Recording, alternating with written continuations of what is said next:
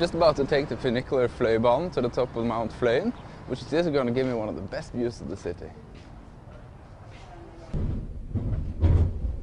I can't wait to see the view.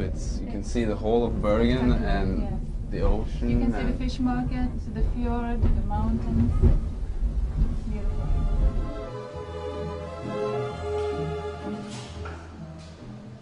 This is great. Look at this.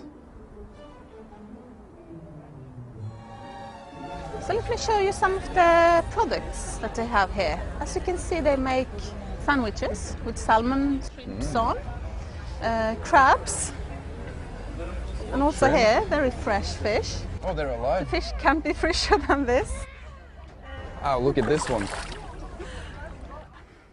So we are in the middle of the chaos city, as we enjoy calling this area on the hillside. Chaos. It is chaos, isn't it? Yes. Small wooden houses, one next to the other, built very close together. With no and plan. With no plan. That's important. It was before the city plan that the houses here came. The oldest ones are from the 17th century, most from the 18th and the 19th century. And then with small alleyways, like this, cobblestone alleyways, going in between the houses. It's an area very typical for Bergen. Popular place to live. Very much so.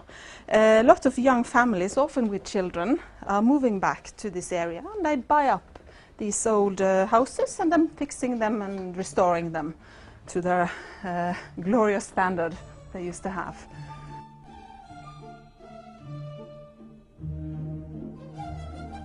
Edvard Grieg is Norway's most famous composer. I took the trip out here to Trollhaugen, where he actually lived and worked. We all know about Grieg's talents as a composer now, but can you say something about his personality? He was first of all a typical artist, very restless.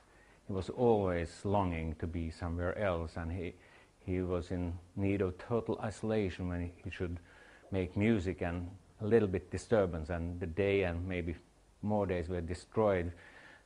So he was not that easy to live with, and but he had a very nice and understanding wife, and he had very good close friends, so they supported him even though he could be quite difficult.